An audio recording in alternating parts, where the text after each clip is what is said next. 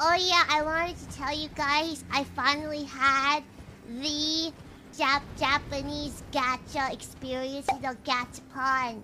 I found a gachapon that I really liked.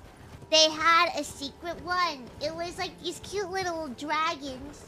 Like these cute little like glassy dragon gachapon. It was super cute. And the designs were super cute. And there was a secret one, right? So like there were like 8 different dragons you can get. There was a secret one, right?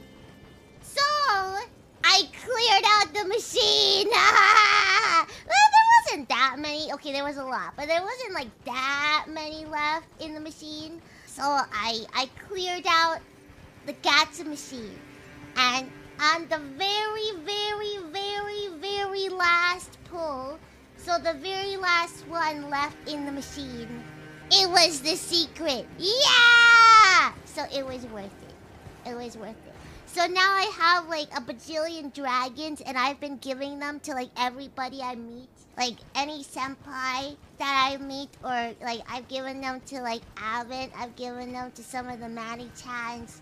So like everybody I meet gets a cute little dragon. I got gifs, yeah. But I wanted to experience that at least once, you know? Gachaing really hard on a singular machine to get the thing that you want.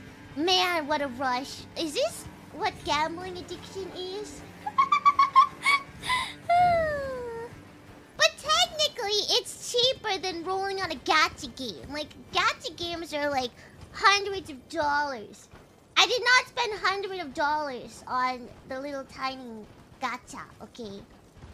And I got the secret, so it was worth it. Haha.